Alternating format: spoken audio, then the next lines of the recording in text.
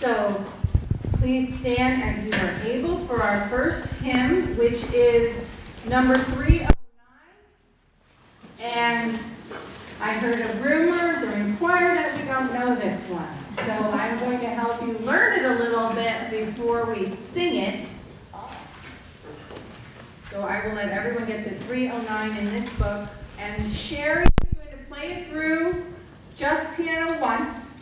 And then we're all going to go through the first verse together once.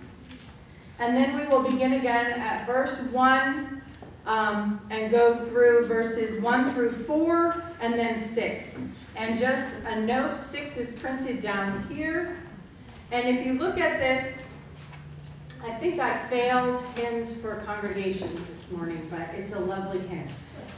When you get to after verse 1, you'll see that the words go over here with each verse to the second verse, the second ending. Don't worry about that. Just follow the words all the way to the end, and we'll all be singing the right words at the right time or not, but we will all be making a beautiful noise to the Lord, and that's what matters. All right.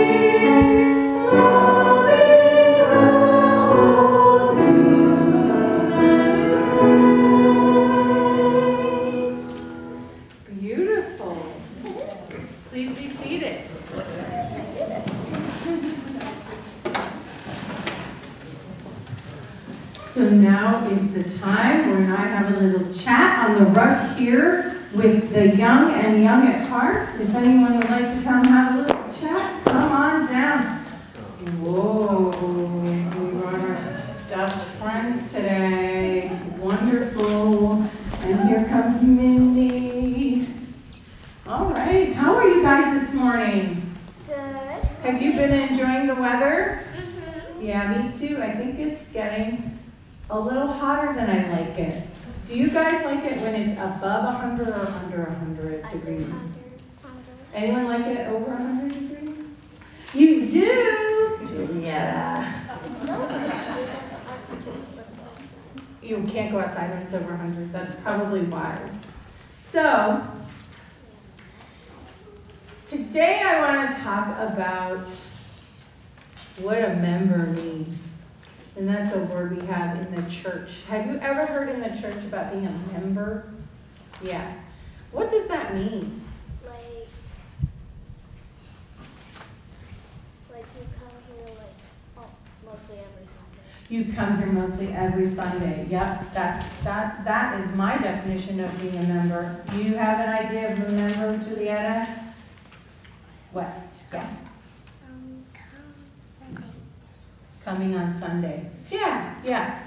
So in the church, long time ago, people used to join the church. They still join the church, but it has its roots in people studying for weeks and weeks and weeks before Easter on what it means to follow Jesus and what it means to be part of a community and what the community will do and then what we will do for the community and how we can all be community together, and then that person says, yeah, I want to do that. And they joined on Easter because Easter is our celebration of new life and new people coming.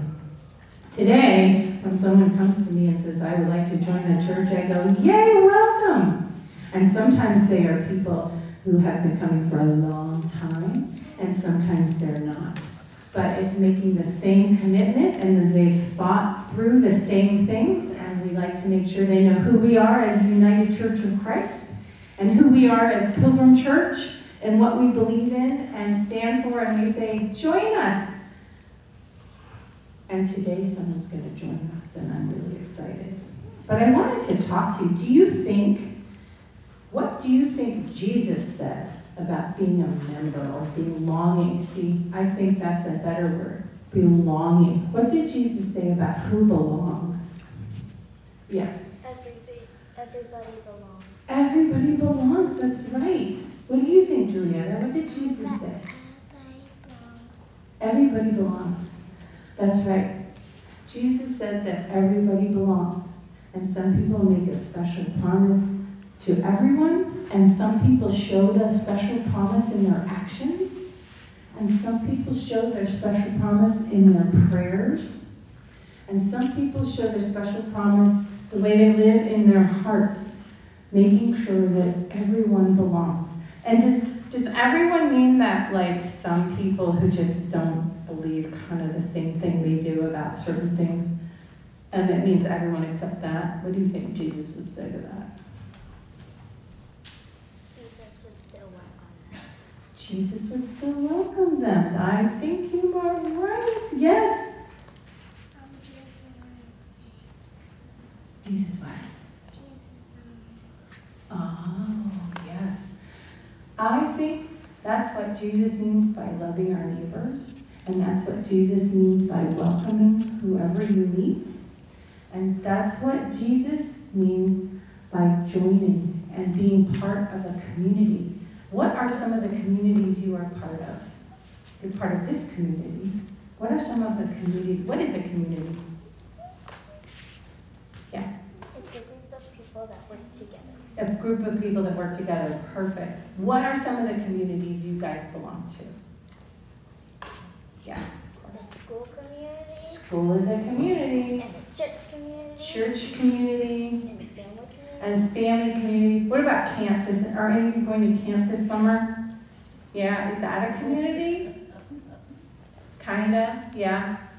And sometimes the cousins are a community. Yes. Camping.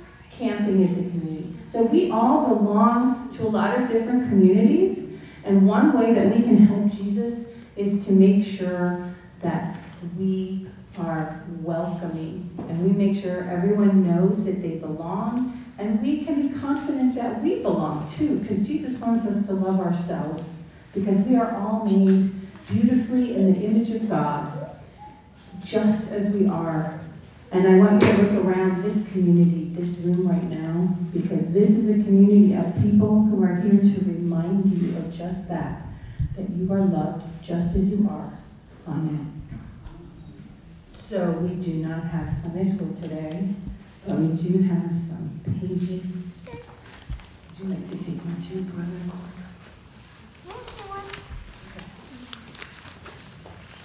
And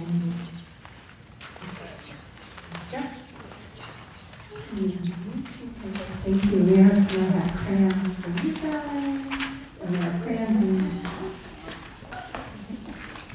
and I think we have crayons. All right.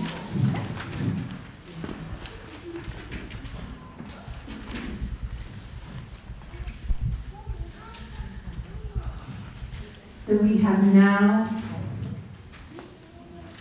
come to the time in our service where we lift up those things that we celebrate and those things that are heavy on our hearts together in prayer. And here we start with our joys. Are there any joys to celebrate today? Yes, Alex.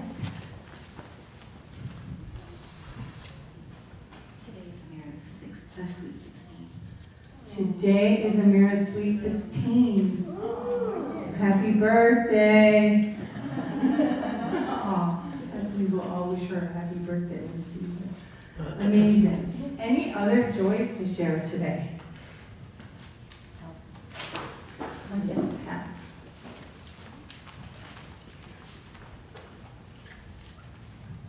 I realized last Sunday that there's something that I wanted to joyously share personally because it is personal for me, and I am so happy and thankful and enjoying having a choir. And I think it's so wonderful and you know, that all we're small, it doesn't make much difference. Oh my. It is the voice of God for us, and we all wish that we could be as melodious and faithful and good as you are to work. And then I stopped.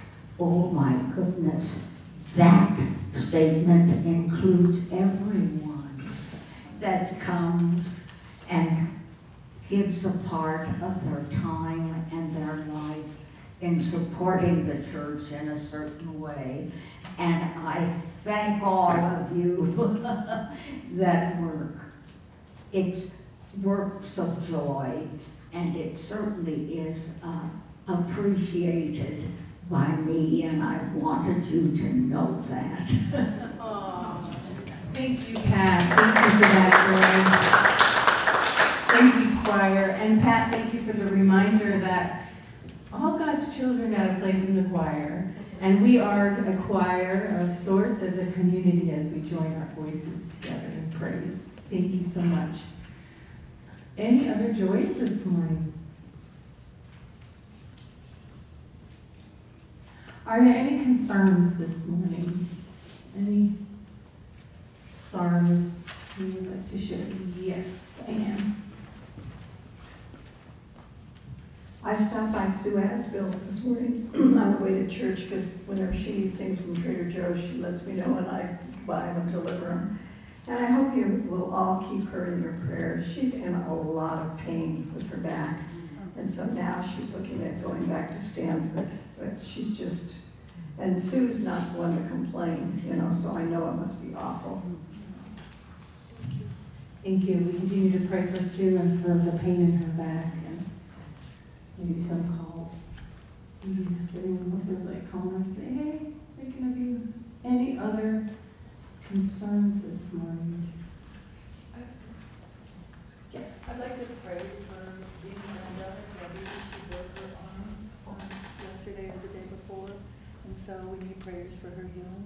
Prayers for Dean's granddaughter, Gabby, who broke her arm. Prayers for healing. Yes. And pray for Barbara. I I sent on the prayer chain a message about Roy Price. Roy and Linda Price have not been coming because of COVID, but Roy had a fall and broke his ankle, and it was such a severe break that he had to have surgery. So he was in Shasta Regional, and he was diagnosed positive for COVID. So he was moved to an isolation room there. What he needs is to have physical therapy, and he needs to be in a rehab position or place. So Friday he was moved to Copper Ridge, and there he has an isolated room, and he could still be there even though he is still testing positive. And Linda can go see him providing she is gowned up, so that helps. Now the surgeon said that he cannot put weight on his foot for 6 to 8 weeks. Now just imagine that. So that's why they are really working with him, the physical therapists are, to give him strength so that he can move around. He can't use crutches yet, but he's at Copper Ridge. And if you have time, you could send him a card or call Linda, and they would appreciate your concerns. Thank you. Thank you. So we pray for the Prices, for healing, and for Linda, and for caretaking, and for the struggle that is watching someone recovering from COVID. I'm thankful that she can visit him, though. That's relatively new as far as I know. So contact is good for healing. Any other concerns this morning? So this is not really a concern, but I'm going to toss it in anyway. I want to thank you all for your prayers and your thoughts and your calls and your emails and your cards.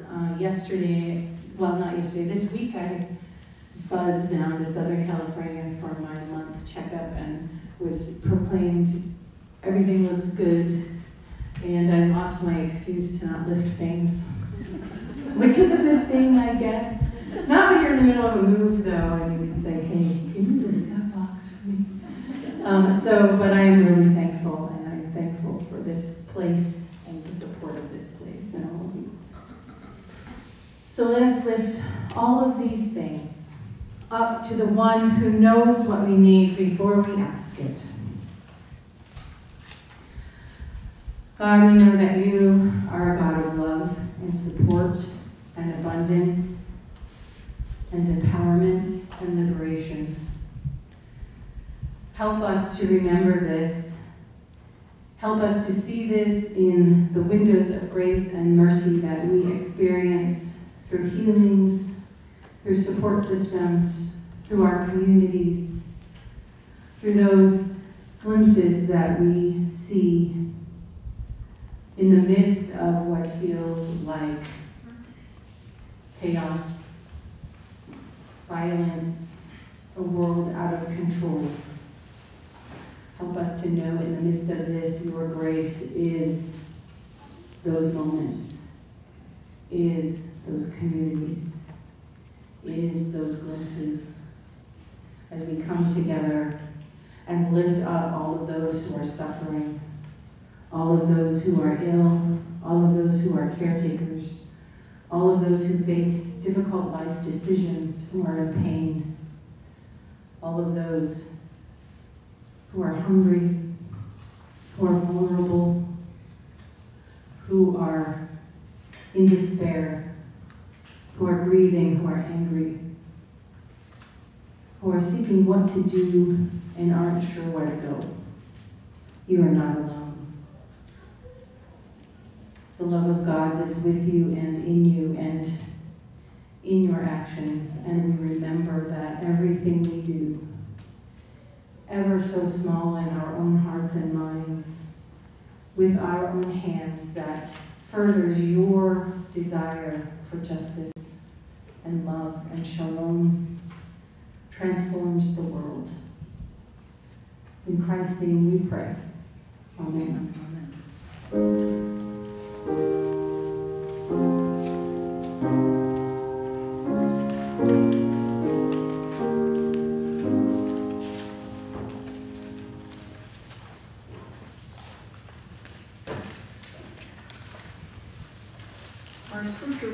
this morning is from Luke chapter 10, verses 25 to 37.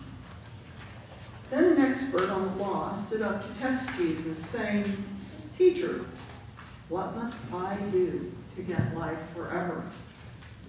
Jesus said, "What is written in the law? What do you read there?" The man answered, "Love the Lord your God with all your heart, all your soul, all your strength, and all your mind. Also, love your neighbor as you love yourself." Jesus said to him, "Your answer is right. Do this, and you will live." But the man, wanting to show the importance of his question, said to Jesus, "And who is my neighbor?" Jesus answered, "As a man was going down from Jerusalem to Jericho, some robbers attacked him. They tore off his clothes, beat him, and left him lying there, almost dead. It happened that a Jewish priest was going down that road. When he saw the man, he walked by on the other side. Next, a Levite came there, and after he went over and looked at the man, he walked by on the other side of the road. Then a Samaritan, traveling down the road, came to where the hurt man was. When he saw the man, he felt very sorry for him. The Samaritan went to him, poured olive oil and wine on his wounds, and bandaged them. Then he put the hurt man on his own donkey and took him to an inn where he cared for him. The next day, the Samaritan brought out 2 coins, gave them to the innkeeper, and said, "Take care of this man. If you spend more money on him, I will pay it back to you when I come again." Then Jesus said, "Which one of these 3 men do you think was a neighbor to the man who was attacked by the robbers?" The expert on the law answered, "The one who showed him mercy." Jesus said to him, "Then go and do what he did."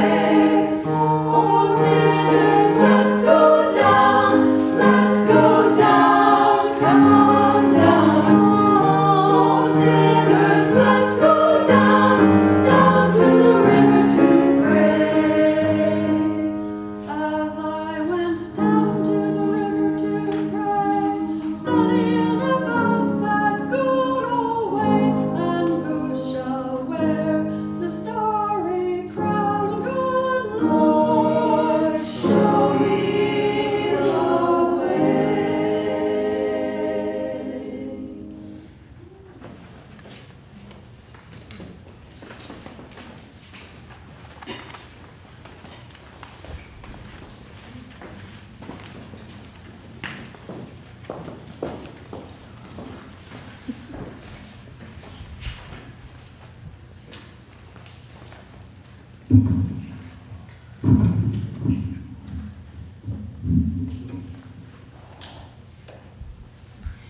this passage from Luke this morning has a lot in it to unpack.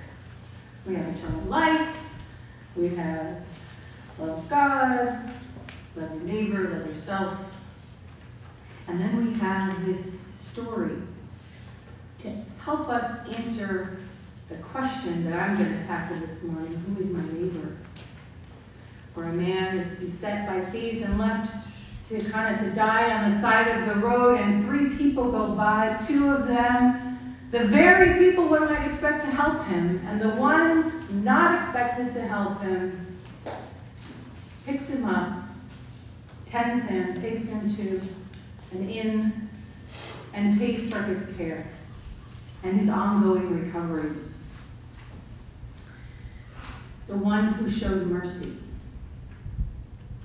So here we have again Jesus teaching, and here we have again a young lawyer, a young expert in the law, coming to sort of, I think the point is not to ask a question like, hey, how do you have eternal life? It's, how do you have eternal life, as a test, to see if Jesus answers correctly.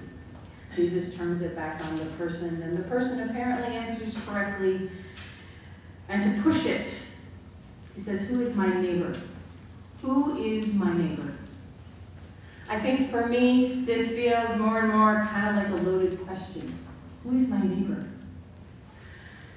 So I'm going to share with you a post on Facebook that really grabbed me a few years ago. More than a few years ago, I think it's from 2016. But it was a post that a friend shared in the midst of Black Lives Matter marches, and right after a sniper had shot at police in Dallas attempting to use the Black Lives Matter march as a cover, and this almost worked. And since then, I'm afraid there have been more killings by police of black folks and ongoing movements to hold them accountable and to rehaul, not just reform, our policing system. And there are continued abuses at our border by Border Patrol agents, a reversal of a pregnant person's bodily autonomy, further assault on the agency trying to minimize the assault on the earth, more mass shootings at schools and malls and parades, more careful dismantling of rights that we hold dear, and more entrenchment. And at this point, you're probably wondering why you came here this morning for a bit of good news, but I promise it's coming. In many ways, it seems to me as if the more we accept the need for consciousness raising and waking up and lancing and purging the things that hold us back from being who we claim to be, the more the system digs in. So the question presented to me, to us, to Jesus and all of us today, who is my neighbor, seems to have an urgency we might not have noticed before. And this post might give a glimpse into an answer. I don't know the person who posted it personally, but it is a status update from a black woman named Natasha Howell. And remember, this was in 2016, but I think her post rings true today. Natasha Howell, smiley face, feeling hopeful. And these are her words. So this morning I went into a convenience store to get a protein bar. As I walked through the door, I noticed that there were 2 white police officers, one about my age and the other several years older, talking to the clerk, an older white woman, behind the counter about the shootings that have gone on, and this is in Dallas, and around the country too, in the past few days. They all looked at me and fell silent. I went about my business to get what I was looking for. As I turned back up the aisle to pay, the oldest officer was standing at the top of the aisle, watching me. As I got closer, he asked me, how was I doing? I replied, okay, and you? And he looked at me with a strange look and he asked me, how are you really doing? I looked at him and said, I'm tired. His reply was, me too. Then he said, I guess it's not easy being either of us right now, is it? And I said, no, it's not. Then he hugged me and I cried. I had never seen that man before in my life. I have no idea why he was moved to talk to me. What I do know is that he and I shared a moment this morning that was absolutely beautiful. No judgments, no justifications, just two people sharing a moment. Hashtag found a moment of clarity. End of quote. So in a moment in a convenience store, the kingdom of God appeared in an unexpected way. Why? Because both Natasha Howell and the police officer embodied the ethic of loving self, loving neighbor, loving God, in allowing this interaction to transcend the ego. That's loving God, is when we transcend the ego part of ourselves that needs power. In that moment, I can imagine that both Natasha Howell and the unnamed police officer felt they had just awoken in a strange inn, battered and bruised, disoriented, and wondering who was fitting the bill for their survival. Or perhaps each regarded each other as a stranger wounded in a ditch and chose to kneel down and tend the wounds. In this moment, the quality of mercy enters through a back door, and these two people answered the question, who is my neighbor? The one to whom I can simply ask, how are you? And accept the answer. And know that it's not my job to fix or explain, and simply say, yeah, I'm tired too. And begin there on the common ground of that. Who is my neighbor? A friend of mine often tweets about the safety of her big black body, and yes, I have permission to talk about that. She says, people confuse my education, family background with privilege, ignoring the fact that those only make me equal but not free. That phrase has struck me for a long time, equal but not free. We talk a lot about equality and freedom as if they're the same thing, but in a way they're not. We can be equal without everybody being free. To be, to exist, to have their voices heard. There are many of us who stand in different but similar intersections of privilege and vulnerability, in some cases in danger. We are equal, but we are not free. We are not free because something of our particularly created self makes us unsafe in comparison to the normative story about who and what is valued. Many of us remain silent because we have enough layers of privilege to do so. But as Audre Lorde wrote, your silence will not protect you. And my friend expounds on that a little bit. She says, when silence is a witness, it is a shameful witness, yet self-righteous in its denial of collusion. So, what I get from that is that I can't be silent. But I also can't tell anyone whose intersection of oppression is one that I don't experience how to respond to that experience. I can examine the intersections of the identities of which I'm a part and of which I am not a part and go from there. I can continue to learn in the ever-emerging landscape of voices who will not be silenced anymore around what identity is, what experience is, and about shredding our persistent collective myths about which of these is valued and heard. I don't always feel like I know what I can do. Because silence is indifference, I can't be silent. I can't do that. I can ask, how are you? And listen.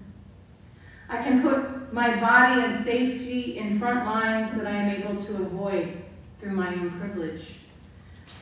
I can create space for the discomfort that arises when the shift happens. It must happen. Yes, this is uncomfortable. Keep going. We are gathered together. You have support.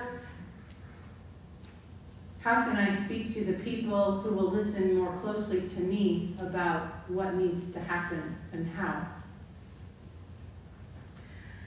I can do my best to reach across divides calmly and authentically, to embrace a different reality without appropriating or denying the experience of another, and that is the love with which we love our neighbor.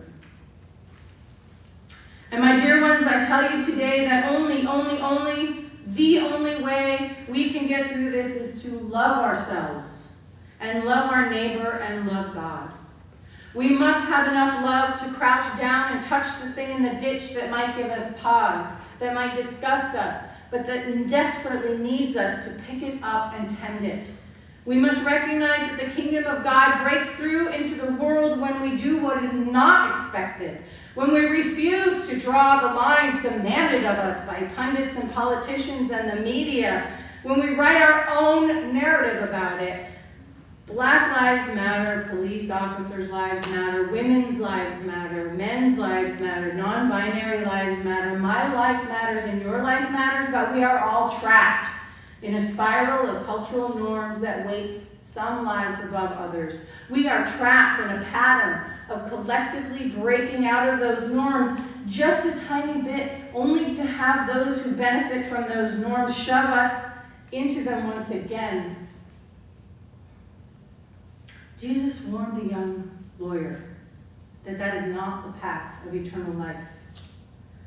Do not fall prey to the cultural norm that some voices are naturally more trustworthy, that the absence of disturbance is nonviolent, that one experience is the norm and others are to be questioned. When people talk to you about how they are experiencing the events of the world, listen.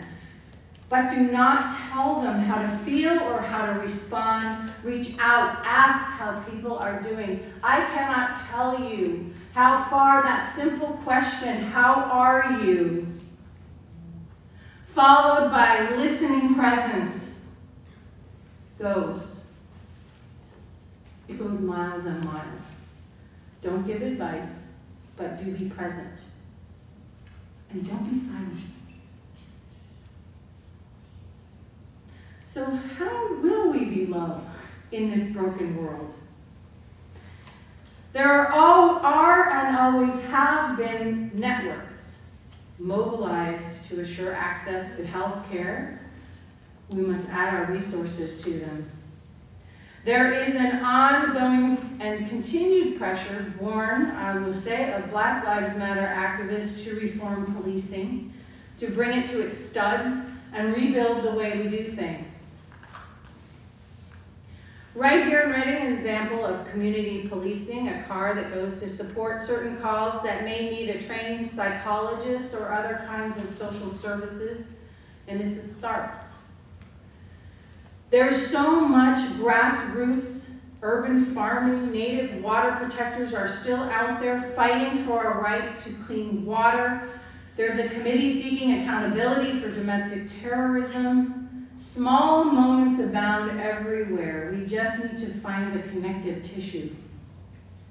They are there in our community and beyond. These small moments that operate within the scope of mercy for our neighbors. Today I have to admit that while I was scrolling mindlessly for a moment on my phone, I get updates from Michael Moore, the guy that did Roger and Me years ago, and is kind of an activist, and he apparently went before Congress recently and presented them with an amendment to replace the Second Amendment. I encourage you to find that and read it. Maybe I can post it if people are interested. But that gives me hope. Someone who's willing to say, hey, this needs fixing. Let's eradicate this one and replace it for something for today, to address what's happening today, and just go and say, here you go, discuss, vote on this. I'll do the work for you. And I think it's an example too of a way that a white, straight, male,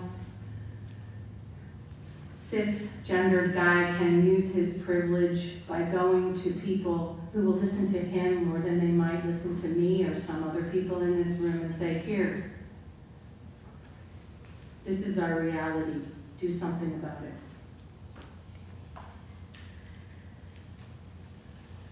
We will remain broken in the ditch for as long as we refuse to lance and restructure the norms that still breed violence and bigotry that silence and disempower. Doing nothing and continuing to gaslight the experience of those we do not understand is the worst kind of silence. The only way to purge fear is to eradicate silence, because it is within silence that fear hides.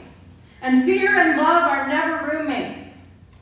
It is only with hearts of love that we can transform our words and our actions to produce illumination that will show the way forward. Together we can find the courage to lance those wounds and disinfect them and bind them and heal them simply by saying, how are you today?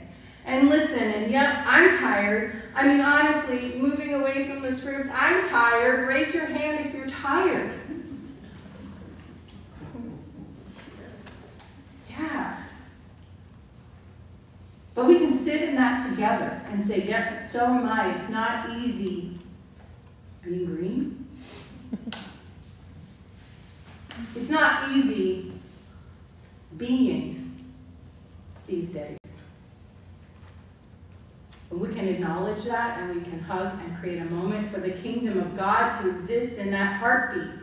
And with more and more of those moments, perhaps trust can grow, and we can sit down and one person can say, hey, right here is where we have gone wrong. And then someone can say, we sure have, and right there is where we can do better. And we have to admit that we can do better, or we will remain the same. And my friend Mark summed it up well. He said, stop hating, listen, think outside your box, please. Hashtag peace. So I have a joke where I say, I have two holy writs. Should I say this from the pulpit? I have two holy writs, I do. One is what we call the Bible, made up of the Tanakh, what we call the Old Testament and the Christian Testament, and one would be the complete works of William Shakespeare. So I'm going to quote from that second one right now, from the Merchant of Venice. The quality of mercy is not strained. It droppeth, as a gentle rain from heaven upon the place beneath. It is twice blessed. It is mightiest in the mightiest. It becomes the throned monarch better than his crown. His scepter shows the force of temporal power, the attribute to awe and majesty, wherein doth sit the dread and fear of kings. But mercy is above the sceptered sway. It is enthroned in the heart of kings. It is an attribute to God herself. And earthly power doth then show like as God's, when mercy seasons justice. So which one of these was this person's neighbor? The one who showed mercy. Go now and do likewise, listening, thinking outside your box. Please. Peace.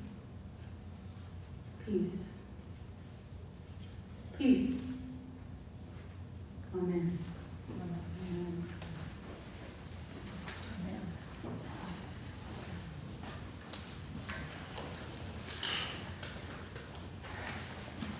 Our hymn, please stand as you're able for our hymn, which is Yesu, Yesu, fill us with your love, which is number 498. We're going to do verses 2 and 3.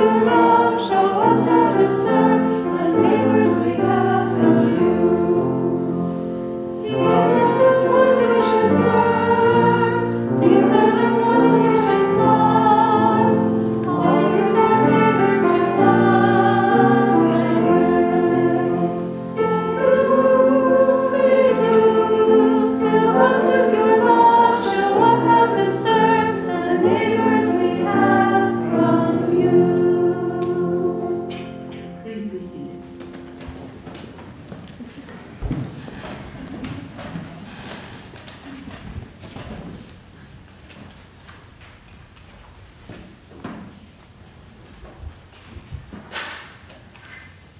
2 Corinthians chapter 9, verse 7, Paul wrote, "Each of you should give what you have decided in your heart to give, not reluctantly or because you feel you must. God loves a cheerful giver." When I was in high school, we had a little song, and the very first part of it is that in my favorite way. And so I'm just going to give it to you very quickly. It goes like this. God loves a cheerful giver, give it all you've got.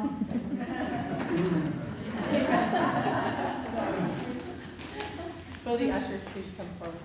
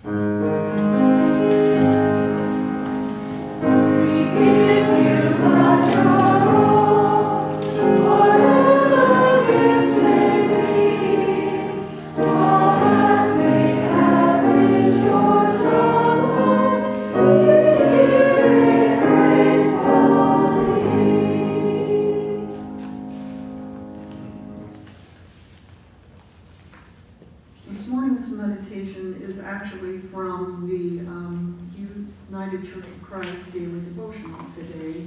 It just dovetailed with Megan's sermon last week and this week too. It was written, it's called Find Your People by Liz Miller. And it starts out with a verse from Luke. "Whatever house you enter, first say, 'Peace to this house.' And if anyone is there who shares in peace, your peace will rest on that person. But if not, it will return to you." When Jesus sends his disciples out into town spreading the good news 2 by 2, he warns them that they will be like lambs in the midst of wolves. He says there will be predators. There will be people who don't want you there. There will be powers conspiring against the work to which you are called. Jesus then instructs them to leave behind everything except God's peace, a peace that requires accountability, calls out corruption, and unveils hypocrisy and evil. When the disciples go and start knocking on doors, sometimes the door is opened by people who also know God's peace. These are people who have witnessed the corruption and hypocrisy and evil in their town, who have been told they are not good enough, not wealthy enough, not able enough, who are committed to undoing the very powers designed to devour them. I imagine the disciples standing at the threshold, peering into a stranger's face and recognizing their shared hopes and longings for the world. I imagine them exclaiming with relief, "Thank God we have found our people." Before we can confront the wolves, before we can redistribute power and right the wrongs, we need to find our people. We need one another to feed and be fed, to listen and be heard, to stay a while in each other's company. It is then, with peacemakers and peace seekers flocking together, that the sacred work of healing begins. Shepherd God, lead us to your people. Lead us to the places where peace dwells. Amen.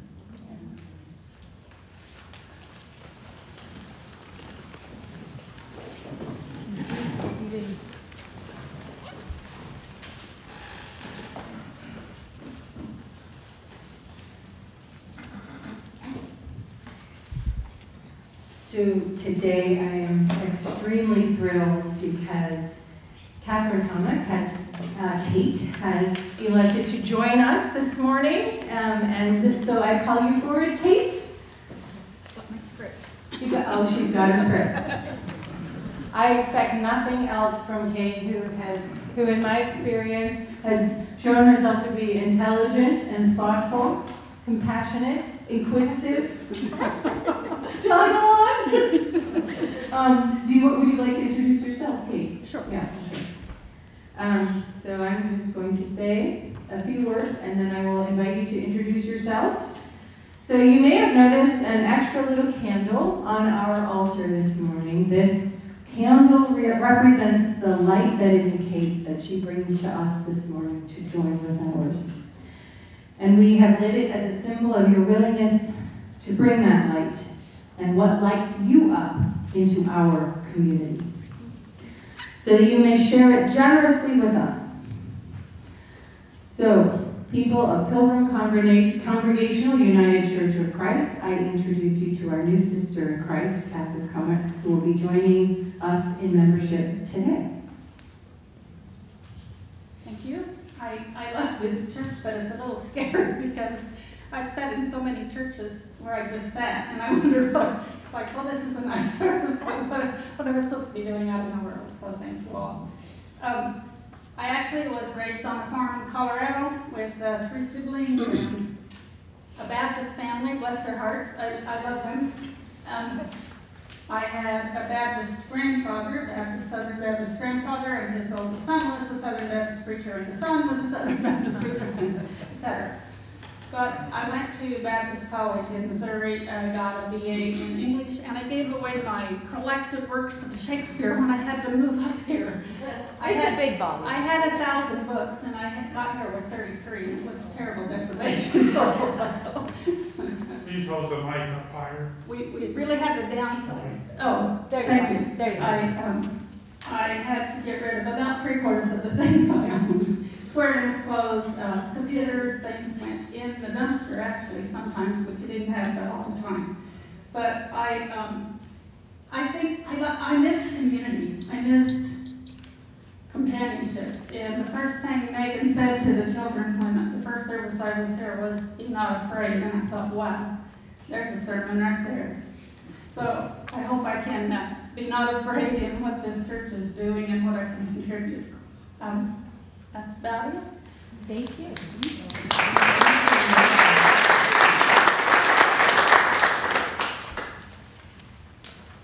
So I have to just say that in my experience, Kate has jumped into the deep end. She's already a wonderful contributor in Readers and Seekers, and she's going to be liturgist soon. So here we go.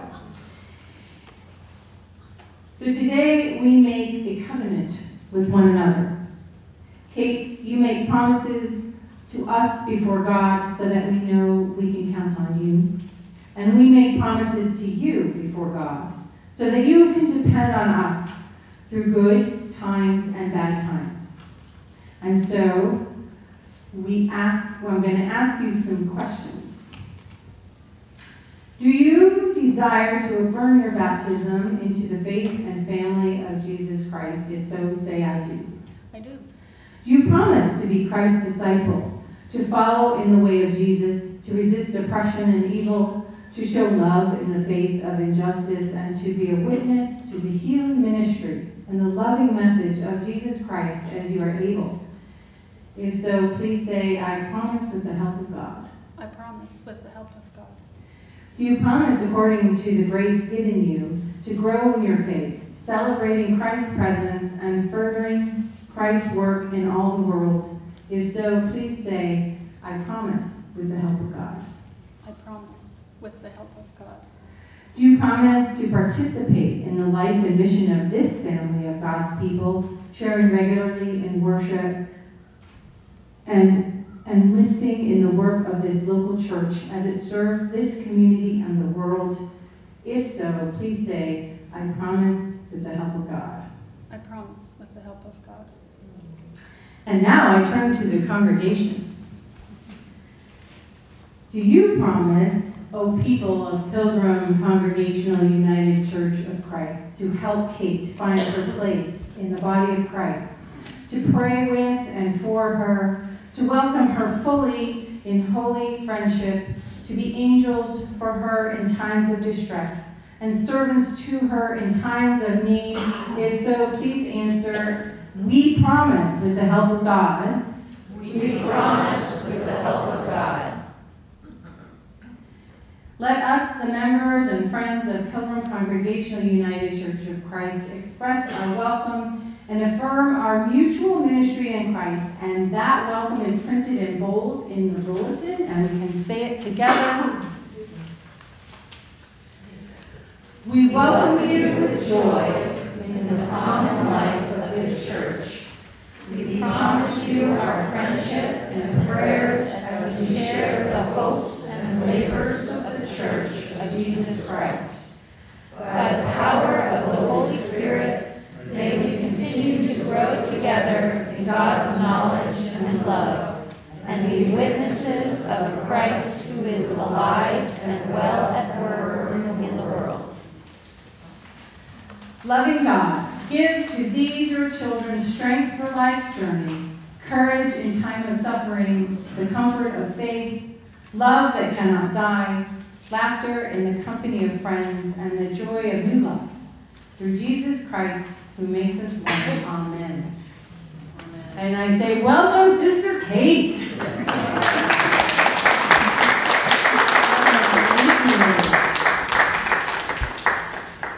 What a joy. So I do have, we have a hymn. We do have a hymn which is also on the insert. And if you could please rise as you are able, and we will sing it together.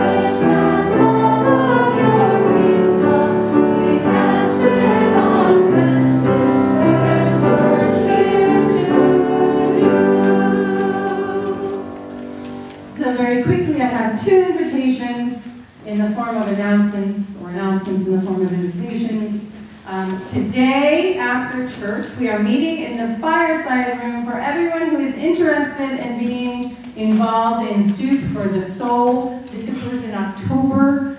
Please come if you're curious about what it is. And it's something that had grown out of a larger ministry of a market, French country market. But we need a lot of hands to make this go. It's a fundraiser for some of the ministries we support, and organizations we support in our community. So please get your coffee and your snacks and join us in the fireside room. And I want to say welcome to Yolanda, first time in the choir this morning, and Bob, who has been coming. And Lauren's been away, but he's been with the choir. But I also would like to issue a general invitation for those interested in being in the choir, and those of you in the choir who may not know that there is a sort of open house. There's a choir social at Missy MacArthur's next week, the 17th. What time, Tom? It's either 4 or 4:30. 4. At 4 o'clock. And we will get together, and Lizzie will bring music, and everyone is asked to bring, we call it wine and cheese, but whatever your iteration of that is, bring it, and we will sing together, and Lizzie will bring some music, and we will have some social time together. So I just wanted to open that up. And I, again, am very delighted to have the choir up and running. So. And on that note, I send you forth. Remember that you are called to love God with all that you are, to love yourself with all that you are, and to love your neighbor with all that you are, and that God has declared your full self to be very good. Go forth and be loved in the world. Go in peace. Serve the Lord. You are free. And let us gather in our beautiful circle as we send one another out into the week